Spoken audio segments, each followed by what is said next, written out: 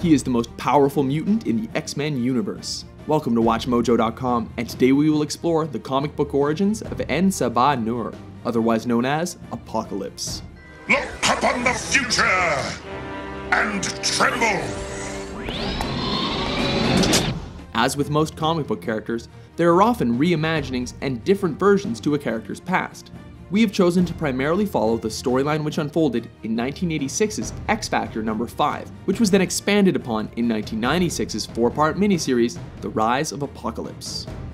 Apocalypse first appeared as the shadowy head of the Alliance of Evil, a group of mutants hell-bent on achieving mutant dominance by creating a new race of super-mutants and eradicating all of mankind.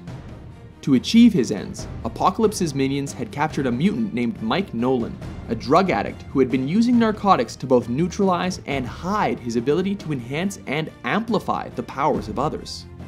Using him, Apocalypse attempted to supercharge his men.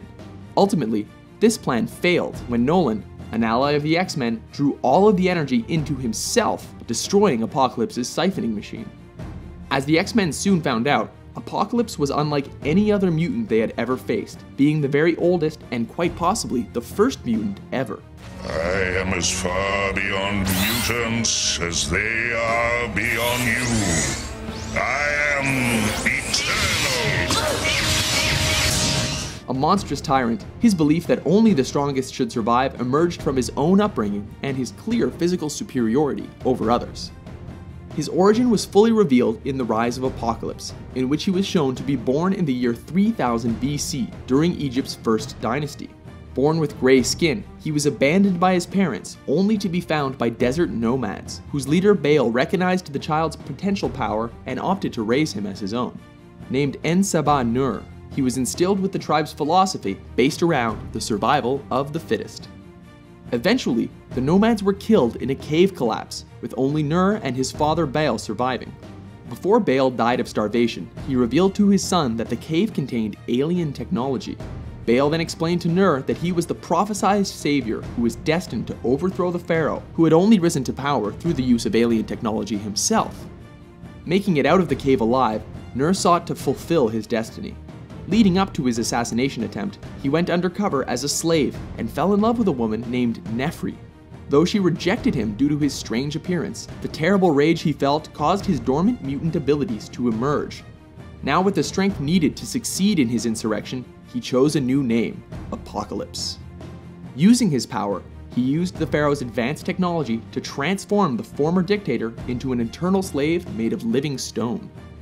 Years later, Apocalypse revisited the woman who had rejected him, only to taunt her in her old age for dismissing him over his physical appearance, since he would never grow old. Following this, Apocalypse spent the next several millennia traveling around the world, encouraging different civilizations to worship him as a god, while testing their strength by instigating wars amongst them. He soon found more celestial alien technology, and used it to transform and enhance himself, dramatically altering his appearance. He also decided to use this technology to go into suspended animation in order to wait for a point in history when more mutants would appear. Awakening in 1859, he met a British scientist named Dr. Essex, who believed that Apocalypse was the first of a great mutation of the human race, who then agreed to help him create a plague that would wipe out the weakest inhabitants of Earth. In return, Apocalypse used his alien technology to transform Dr. Essex into Mr. Sinister, yet another immortal, albeit with the added power of telekinesis. Over the years, Apocalypse has appeared in various X-Men titles, spin-offs, and media. He remains the most dangerous foe the X-Men have ever faced for his super intelligence, ability to shapeshift and control the molecules of his body, alter his form, regenerate, give himself any physical power he desires, and connect with technology. Tremble, for I bring the purity of oblivion to your world. Look out! Are you a fan of this super mutant tyrant? For more in-depth looks into the origins of your favorite comic book characters, be sure to subscribe to WatchMojo.com.